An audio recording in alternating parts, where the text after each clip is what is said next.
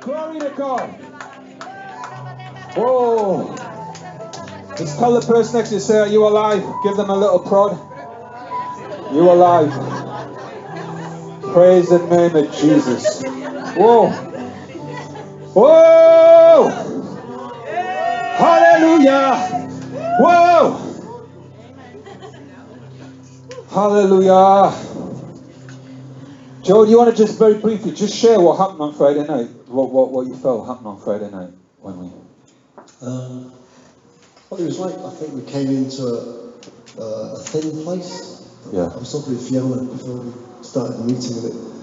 It just felt like, it's like God's very close sometimes and doesn't seem to be, and I know that can be to do with our feelings and where we are personally, but I think corporately, certainly I think, if anyone was asked what was going on, there was a sense of God being really, really close. And then when you played what was originally going to be about a 10-minute clip, I think it went to about 20 minutes because it was so amazing. You played about 20 minutes of some teaching from the apostle from Miami, and it was, I'm 65, I've been around a long time, and I've never heard that kind of teaching about intercession, about getting the burden, and I just felt really impacted. I know this is going to make people laugh, but I felt burdened for a long time, but I felt increasingly burdened about Brexit. Yeah. Yeah. But because if we go the wrong way, and it's up to us, it's like God is saying, I've appointed you with authority on the earth. That's right. And especially with tongues, he needs people to pray. So we're praying God's prayers. That's why he's given us that gift. Well, thank you, Scott and Fiona, for the insight you've given about that amazing gift in this church. You've got tremendous revelation, but it went deeper for me on Friday. And I just encourage people, guys, you've got to come Friday night. Yeah. If you're part of this church and you can really make it, and if you've not got anything on, don't watch telly. Or if you're a couple, one comes, even if you can only come once a month, if if life's really busy with kids and stuff, try and get something arranged. If one of you can come, and then the next time, just come. Amen. It's great. It's great. It was just brilliant. It really was amazing. Yeah. And it wasn't down to you, and even though what you do is brilliant, but it was just the presence of God was really. And I think we're in that season, and it's kind of, if you want more, you can have it, but we've got to come to the well and drink. Yeah. Thank you, Lord. Hallelujah. Thank you, Jesus. Thank you, Jesus. We want to drink. We want to drink. Hallelujah. Praise the name of Jesus. Well, since we received our ordination in Miami from our apostle and came back, we've kind of been ministering along the lines of the heart and fatherhood, and then we had Pastor Adam come, and that was quite a memorable evening, if you were here. It was a good night of dancing for me. In the spirit. Hallelujah. Fatherhood. The fatherhood of God. Just a little recap on some of the things. There's two basic words for father in the New Testament. There is Abba, which is the affectionate term for means daddy, and there is Pater, which speaks of the father's lordship, the father being in charge, the father being the one who shapes you, guides you, disciplines you, and we need both. We need the affection of God, but we need the father. The word father means progenitor. It means somebody, it means the creator of a tribe. It means somebody who infuses a tribe or a family with his own DNA, with his own spirit. When you have a relationship with the Father, and when you have a relationship with the Father, he puts you on his shoulders. You start life from his shoulders. And we live in a culture that doesn't have anything of fatherhood. Just never mind the rest of the United Kingdom. Just take this housing estate next to church here, at East End Park. The problem with East End Park is fatherhood. And in the last book of the Old Testament, in the book of Malachi, it talks about that there's the spirit of Elijah. There's going to be an outpouring of the Holy Spirit, the spirit of Elijah. that will turn the hearts of the children to the fathers, lest they strike the land with a curse. And what it's saying is that there's going to be a restoration of fatherhood. And without the restoration of fatherhood, there's a curse on the land. There's a curse on our country at the moment. There's all kinds of confusion. So not having fatherhood means that, and even as Christians, look, we can be heaven-bound Christians, but who knows, you can be on your way to heaven, not know that at the cross Jesus bore your sicknesses, carried your pain, and be carrying sickness and disease that Jesus paid for. Still going to heaven. You can be still going to heaven and still carrying guilt and condemnation for things that Jesus died for. You're still going to heaven. And people can be living lives where, as believers, whole churches can be without fatherhood. And so there's a sense of orphanhood. Where there's orphanhood, the curse is separation. People are wandering. People have no identity. And people have no purpose. And my passion, my heart for God's people is that they, number one, find their identity in Him and they find their purpose. If you'd come along Friday night and gotten into the realm of intercession where God took us, then that's your purpose. Because any calling in your life that doesn't come from that is going to be a dead work anyway.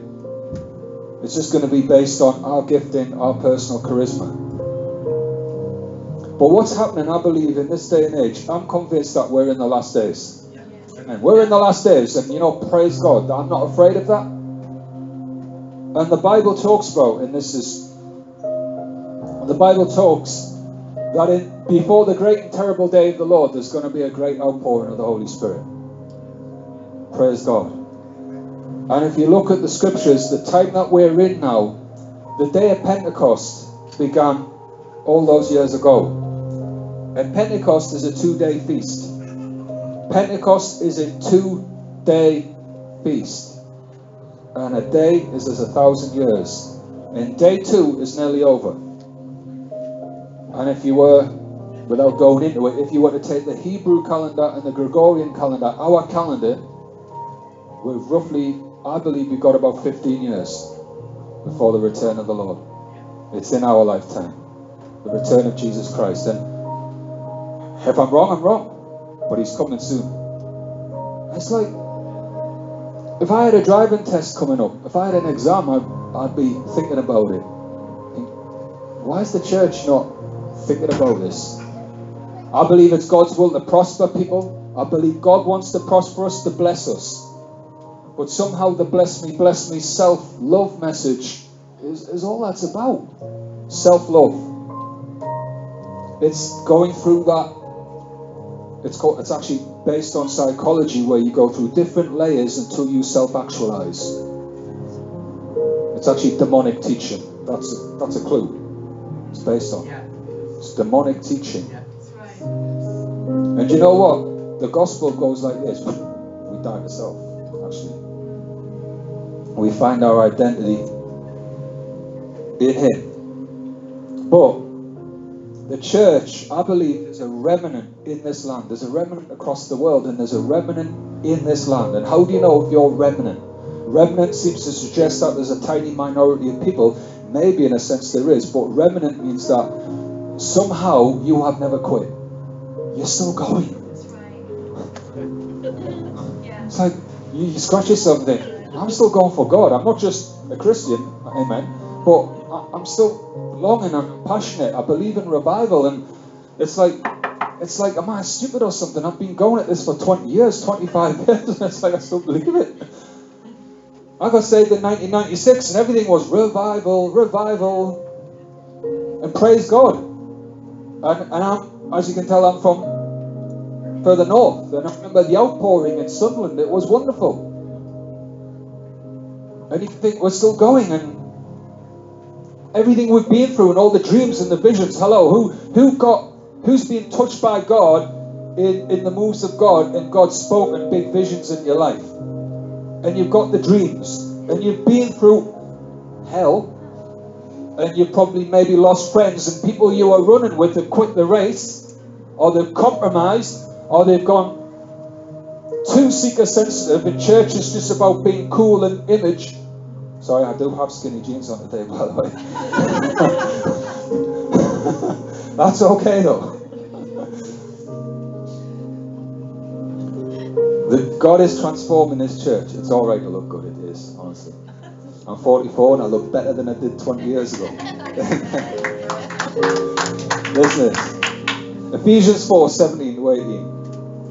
It says, this I say therefore and testify in the Lord, that you should no longer walk as the rest of the Gentiles walk, in the futility of their mind, having their understanding darkened, alienated from the life of God because of the ignorance that is in them, because of the blindness of their heart. And we're living in a time when there is a great falling away happening. There's a great falling away happening. Not just nationally and internationally, it leads.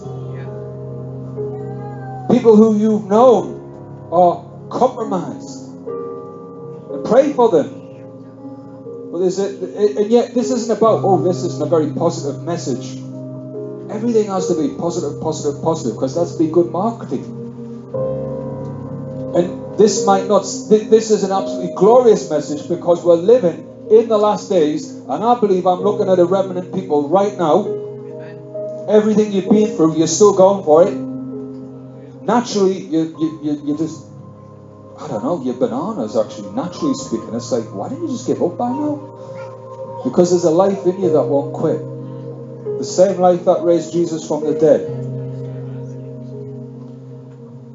And God has been dealing with us in getting us not to walk like those who don't have a covenant with God, i.e. the Gentiles. Getting us out of the futility of our mind. Getting us out of those ways. And listen, the Holy Spirit, I'll tell you, I saw this on Friday night. God wants you basically for the greatest revival that's ever, what do you call revival? The greatest outpouring of the Holy Spirit. The greatest outpouring of the Holy Spirit. The end time outpouring of the Holy Spirit. That's what you're around for. That's why you're still here. That's why you've suffered and been broken. That's why you've gone through some of the things you have. Maybe some of it's even been your own fault. Hey, but you're still here because you're remnant. That's right. Hallelujah. And so, listen, this is what we've got to ask ourselves, whatever we're going through in life. We go through struggles, we go through tests. Number one is not, how can I relieve myself of this challenge? How can I feel happier? And listen, God has good things for us, trust me. But the question we should ask is, am I in the will of God? Am I in my life now, and where I've been, am I in the will of God? I need to align myself with the will of God. I need to bind myself to Him. And being in the will of God is not always that easy.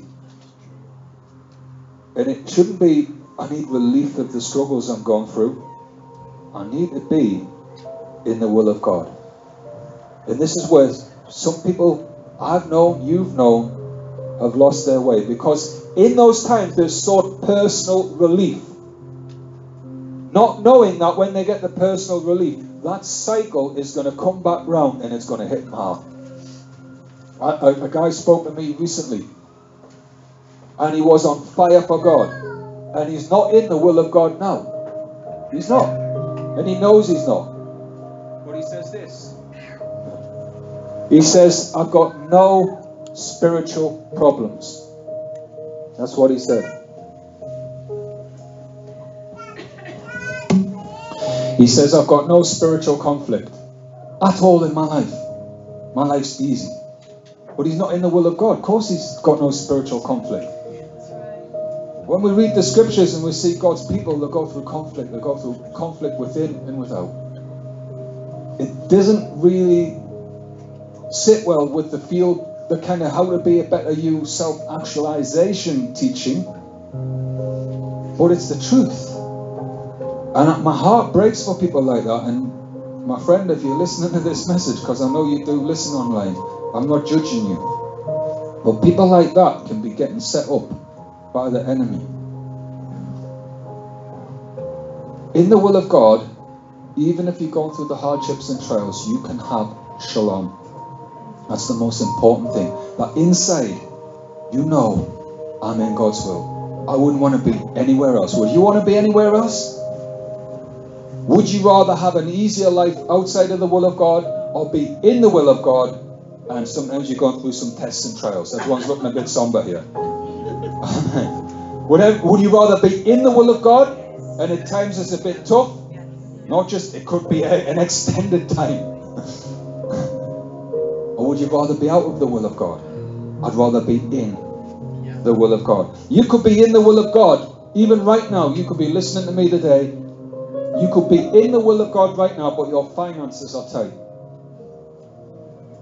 But if you're in the will of God, you know somehow your daily bread is being met. You're getting your needs met. You know what? God has something even bigger in the future for you. You right now might be in the will of God, and you might be single and long for the closeness of a spouse. But God provides the emotional security for you and empowers you to live pure and holy. You might be in the will of God right now, and you feel vulnerable because you are in the process. You're quite broken. You're quite vulnerable. But the Father is empowering you not to seek the path of least resistance. Not to go for the false comfort. Not to compromise. You may not feel particularly in your great calling and purpose. But you're praying. You're serving. You're giving. You're loving people. And you have a settled peace in your heart that your life counts. So you've got to hear this sort of truth, because this is going to settle you. You're in the will of God. And the reason why you've gone through everything you've gone through and you are going through is because who you are meant to be is not being revealed yet. You are going to be put on display and revealed for who you are. But the outpouring's not here yet. It's coming. Well, that's when you shine. You're going to shine then. Now listen, you can shine now, so it's not like, well, I just sit on the shelf. This is not sit on the shelf and be passive and be depressed. I haven't got my purpose, I haven't got my calling. No, you have. You're going to shine. You're shining now. There's something supernatural here. I don't know how this is working. We're pastors, we're not very, I don't know, we're not very charismatic, we haven't got great speaking skills, we're not, I don't know, marked in this, I don't know, God is doing something just because there's hungry people. That's it. Just for hunger.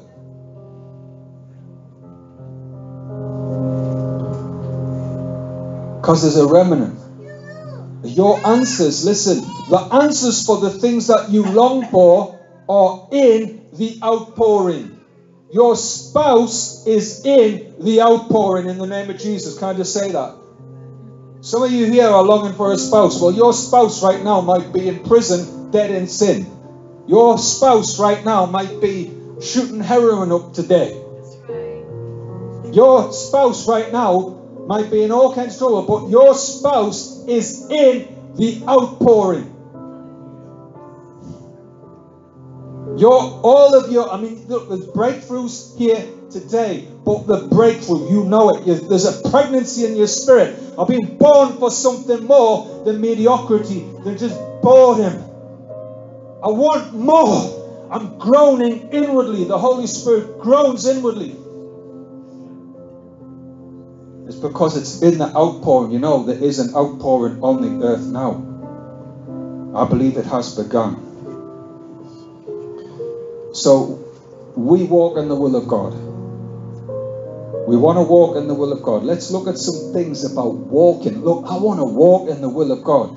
And very quickly looked in the scripture. Lord, show me some things about walking in the will of God. Here's a few. 1 Thessalonians 5:16-18 says, rejoice always, pray without ceasing, in everything give thanks, for this is the will of God for you in Christ Jesus. Is that the will of God?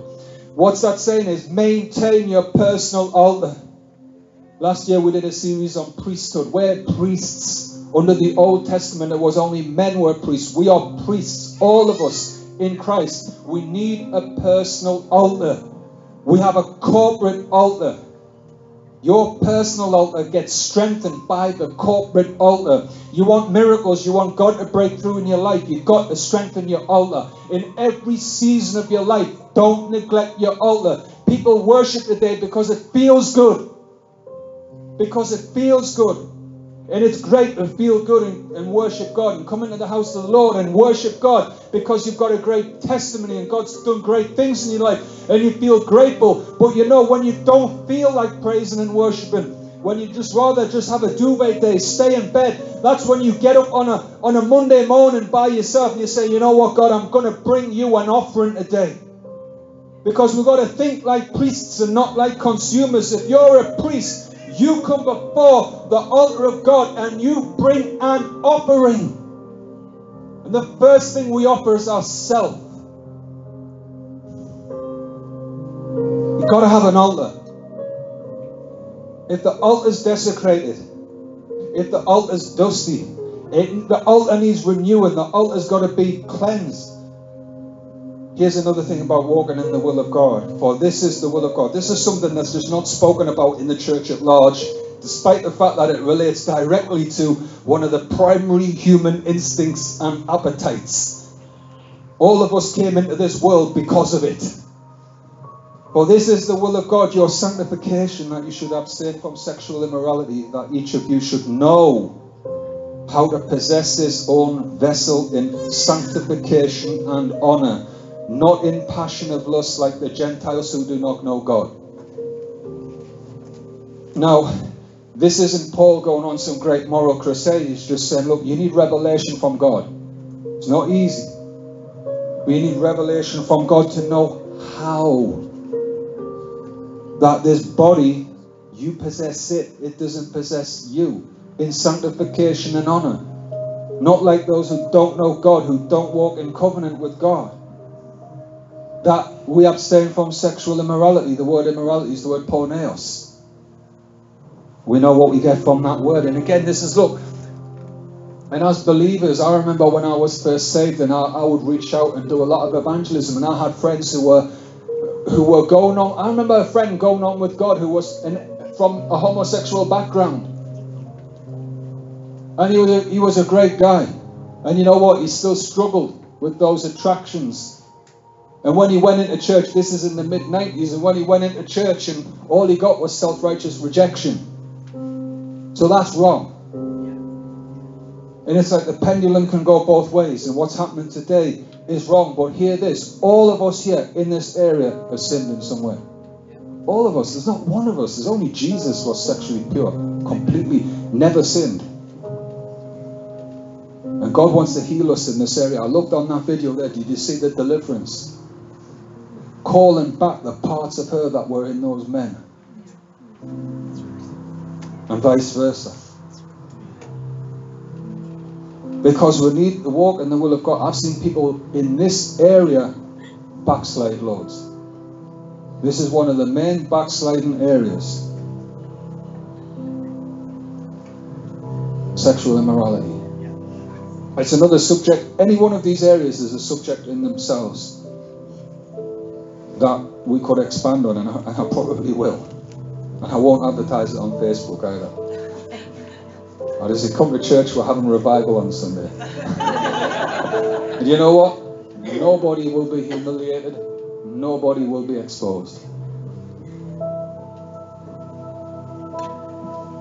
Here's another one about the will of God. Not forsaking the assembling of ourselves together, as is the manner of some, but exhorting one another. And so much more as you see the day approaching. In these end times, we need to be part of a living local church.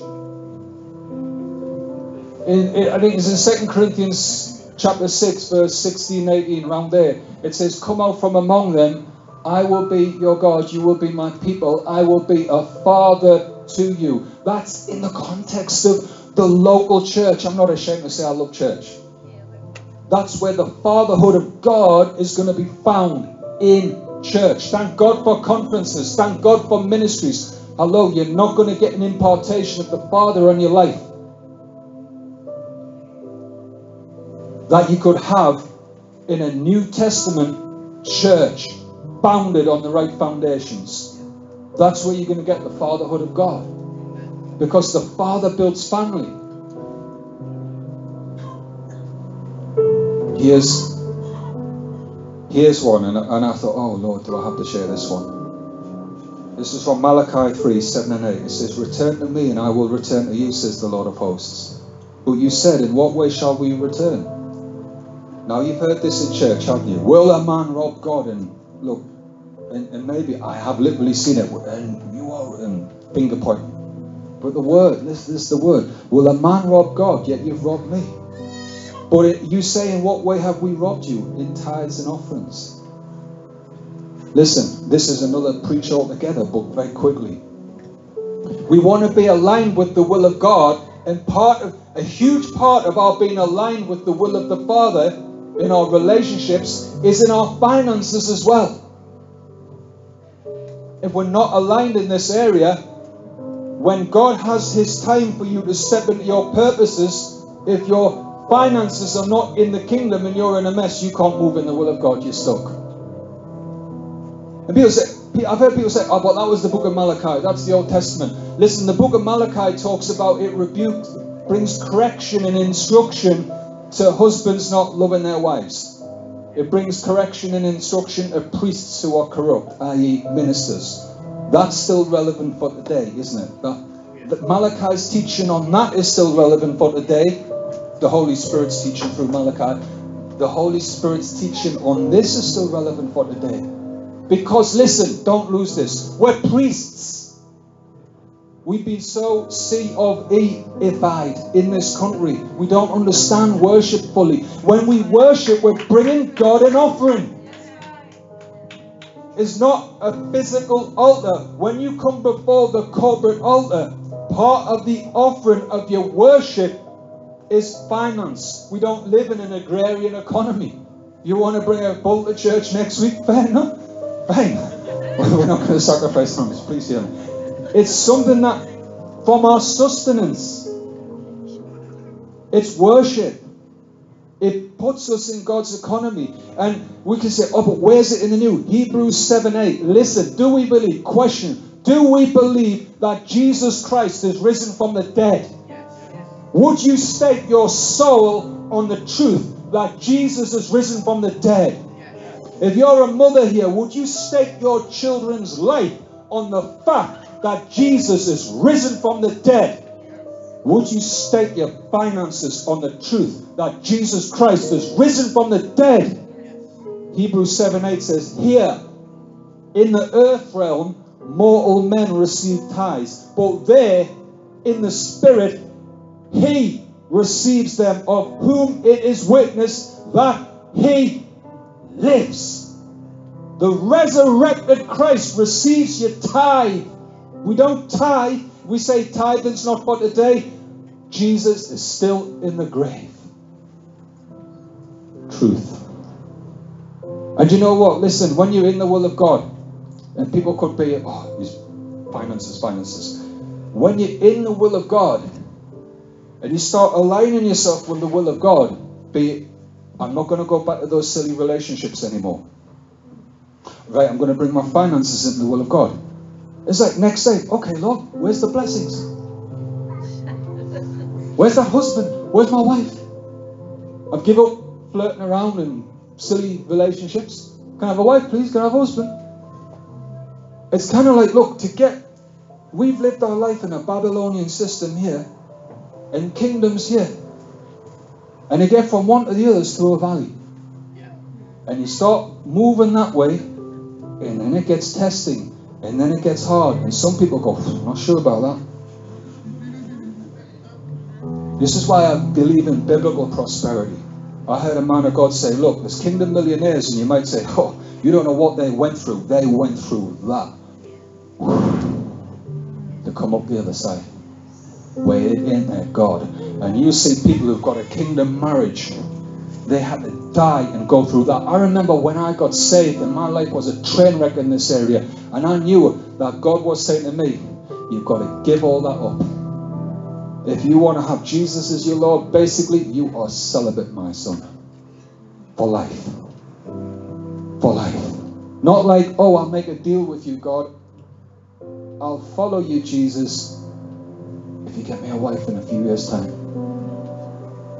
Because I'd still be one of those people that struggle, they're in and out of church, because I've still got a big idol in my heart. Maybe I've been in this silly relationship and that silly relationship and fragmented and they're fragmented. But God hasn't given me a wife. The big things that we want, we have to lay them down.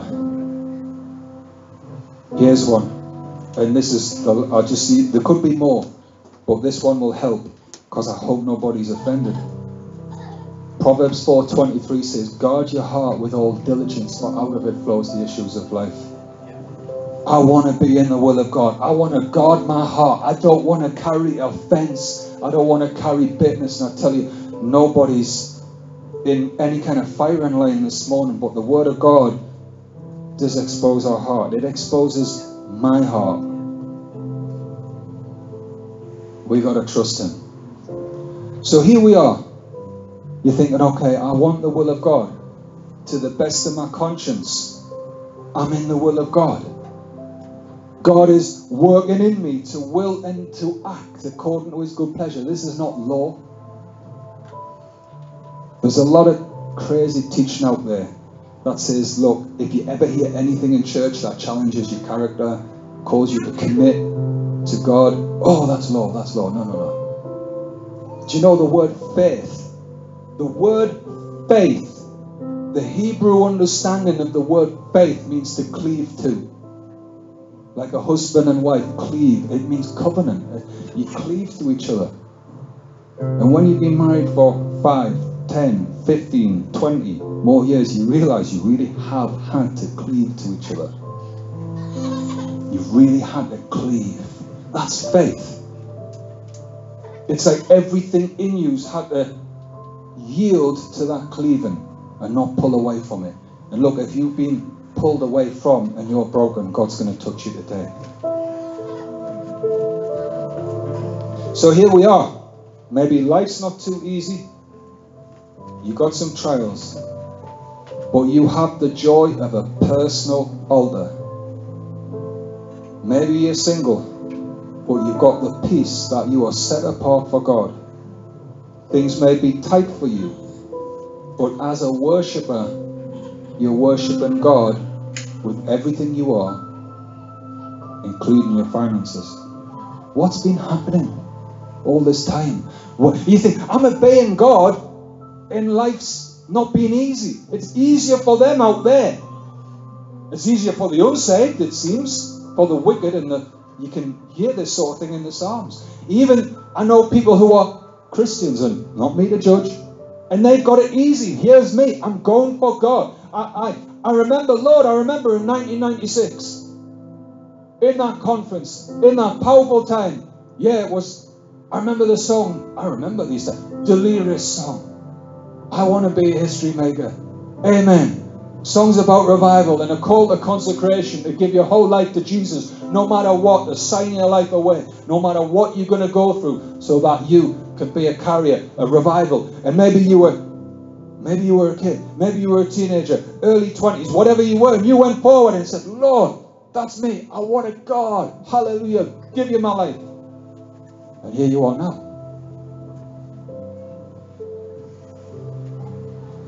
You see, what's happened in you is your remnant, and you are carrying you felt empty even. You felt the pain of orphanhood at times, wondering, where do I belong? Where do I fit? Because you are a misfit. That's why you go, you're a misfit. Because you're no more of this world than he is of this world. That's why. You're not part of the system. But what's happening is, listen, you are a living sacrifice.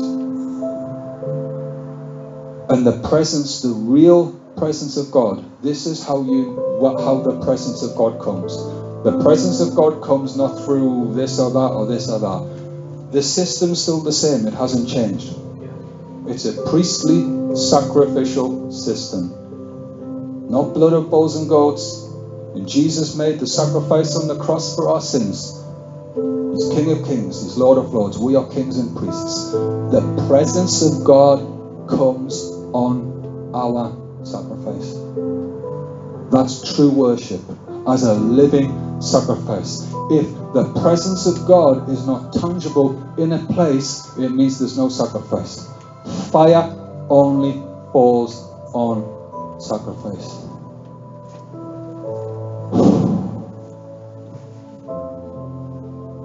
And that's what the Father's been doing and is doing. And in Jesus' name, He is clothing you. He's been delivering you. Just lately, we just had a season of deliverance and of freedom, of the heart being healed. Who's had their heart healed? Getting your heart healed, getting your heart touched. You know you're not like a Gentile. We're not judging people like that. Don't be like those Gentiles who don't have a covenant and walk with God. You are bought with a price. And you know, when there's something in our heart that says, you know what, God, even if I am single for life, I'm going to worship you. I am going to worship you. This life of mine, this body of mine is a temple of the Holy Ghost. And I surrender it, everything to you.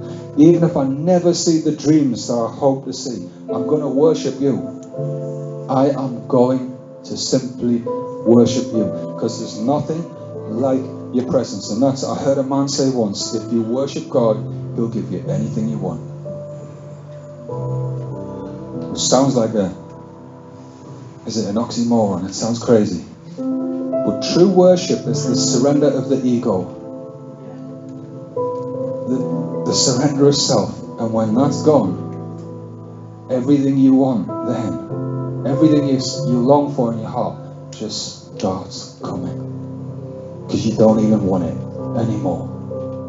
Because you don't even want it, you just want Him. And as you just want Him, all this other stuff starts coming. Isn't that good? Just lift your hands to Him right now.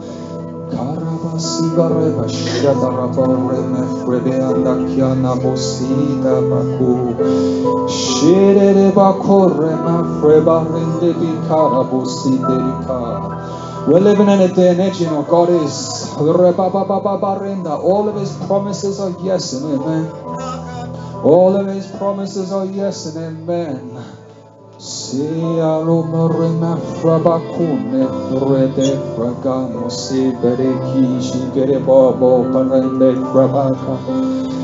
Hallelujah. Oh, Shete Baba Renda Cabrede Sibaba is going to ask you to do some crazy steps of trust in Him. Hallelujah. You're not even your own.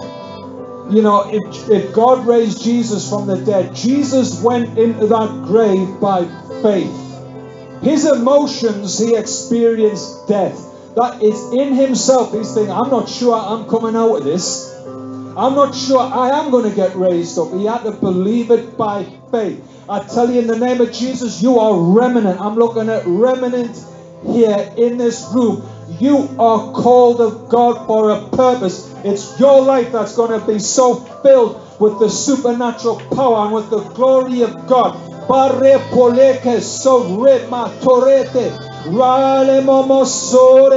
Let's just stand up now and bring Him that living sacrifice. And I tell you, there's pain in your heart. There's pain, there's longings, there's been frustrations. I've carried pain and frustrations in my life. But let's just worship Him.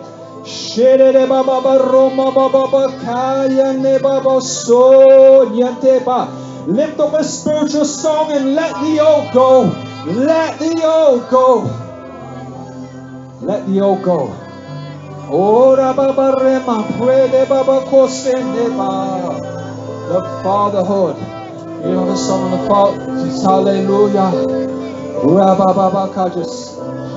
Hallelujah. Ora basia baba barenda reba kabasho. Rota baba baba karenda reba bashite baba ka. Sede reba barenda reba baka. The father. I just want to say, I just in my heart, I just feel such an honor for everyone in this room, because you're crazy enough to just believe, just to still be going for it.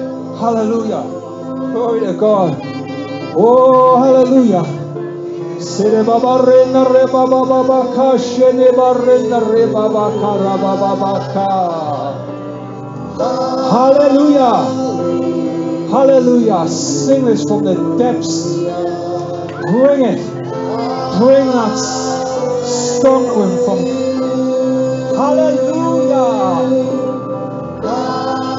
He's making it new. He is making it new. He's making your life new.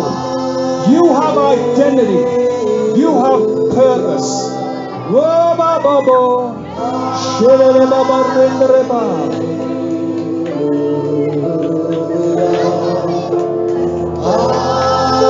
Hallelujah, we glorify His holy name, His holy name. Hallelujah, hallelujah. Sing it, like expand yourself. Just as you sing this, lift your hands up and expand yourself. Whoa. Let the straight, I just see your spirit is expanding as you sing this song. Bring it from your diaphragm. Bring it from down here where from your belly flows rivers of living water. Worship Him with your whole being. Let yourself expand in this. Hallelujah. But what an honor to be a blood-washed saint of the living God and worship Him.